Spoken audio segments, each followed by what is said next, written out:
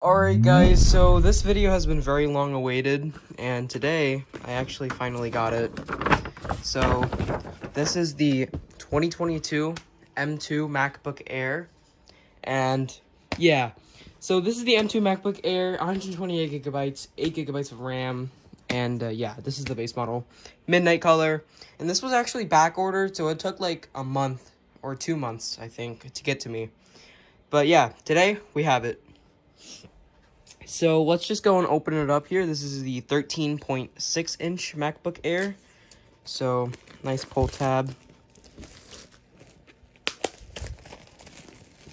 And we're gonna see how Greenville runs on this. Alright, so there's that. Lift it up here. Here it is. Put that aside. Here we have the MagSafe cable. We'll get to that in a bit. We got your documents and stuff. I'm pretty sure you also do get Apple stickers in there, yeah.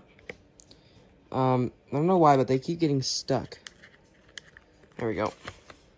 You get midnight Apple stickers. And then here you got your charging brick. As you guys can see, this is the normal 35 watt, I believe. No, 30 watt. And then MagSafe cable, just open this up right now. Very nice. So here's your MagSafe. This basically just plugs in like that. But yeah, as you guys can see, this is a very nice braided cable. So it is braided to match the midnight color on the MacBook itself. And then here is our computer. So we're just gonna open it up like that. Boom. Look at that. All right.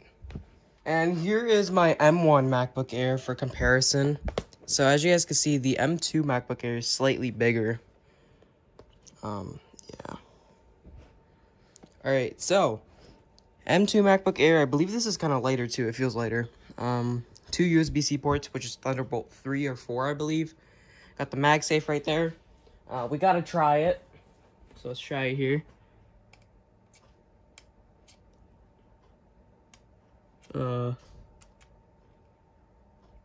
That is, oh, there we go. Very nice. On this side, we have a headphone jack. So yeah. Alrighty, so without further ado, let's go and open up the MacBook. I already got my fingerprints on it. But yeah, here we go. Okay, so I'm not sure why my phone stopped recording, but yeah, it ruined the startup. But yeah, just open it up. Just gonna take this plastic thing off. Look at that. The screen looks amazing. But it is 60 hertz, so not 120. But yeah, it is an Air, so yeah. But yeah, I'm gonna go and set this up, and we're gonna go play some Greenville on it. Hey guys, so right now I am recording off of the microphone of the MacBook Air. And I'm not sure how it's gonna sound. I wouldn't expect it to sound really nice. But yeah, we're gonna go and hop in the game. So as you guys can see here, I have Roblox installed. So let's get in the game. Alright guys, so we are joining. Voice chat unavailable. Probably because I didn't give it access to my microphone. But yeah, we are now in the game. Let's pop up the FPS here. And right now we're starting off at 61% battery, so we're going to see how it is when we end the test. So here's my Ford Explorer. Yeah, okay. Right off the bat, 60 FPS. I think it would go a little bit higher, like 70 something FPS, if we had like the unlocker. So yeah, here we are, we're at the dealer. Let's go and pull out here. Alright, so we're going to get out from the dealer here. And let's go over to the gas station first. So like every other Mac, we kind of have lag spikes. But yeah, it's not really bad lag spikes. But still maintaining 60 FPS. Even if we face it towards the building and everything. Very nice. Let's go to the visitors over here. Or no, not visitors. This is like Connors. Yeah, Connors. visitors is the sports bar. I was like, I get them mixed up a lot. Alright, so we're inside.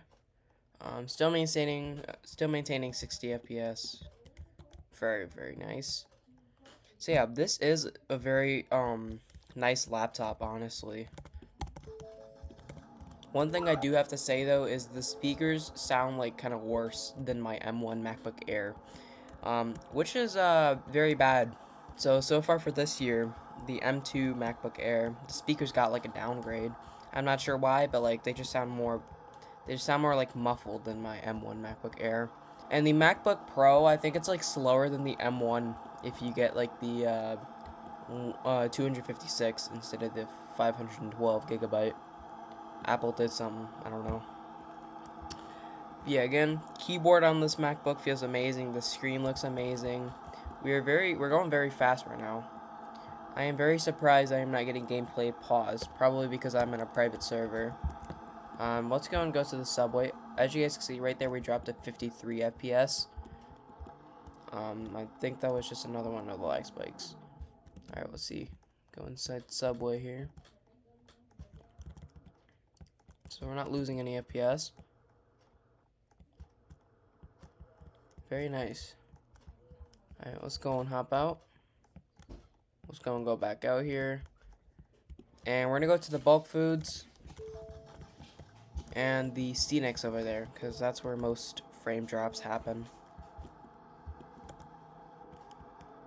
We're at the Scenics. I'm not sure if Scenics caused that, but I dropped to 54. But yeah, we're at Scenics right now, and it is maintaining a perfect 60 FPS. And as soon as I just said that, it dropped to 54 or 56. So there's Scenics. Let's go over to the bulk foods and the tours for trucks. Neighborhood. And yeah, I don't have any mouse or anything attached. I'm playing with the trackpad and the keyboard. Trackpad is okay to play on with, except when you play on Windows, the trackpad sucks. Okay, so neighborhood good. Fox Bank good as well. And bulk foods.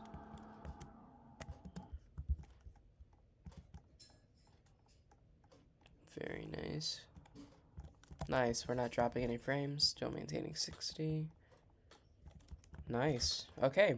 Yeah, as you guys can see, we maintain a perfect 60 FPS. And then here is the tours for trucks, which is Truck Planet. Let's go inside the area over here. 60, very nice. Yeah, pretty much every place is 60, except you do get some random lag spikes, which I'm not sure why. Yeah, all the spots, they maintain perfect FPS, just a couple lag spikes, which I'm pretty sure that happens because Roblox isn't natively supported on Mac right now. It's running off of Rosetta. But yeah, alrighty guys, so the laptop is just a little warm. It's not really hot, so it is playable on your lap. But yeah, and the percentage we ended up with is 57%. But yeah, that is going to be it for today's video. If you guys enjoyed it, make sure you guys comment, like, and subscribe, and I'll see you guys on the next one. Peace out.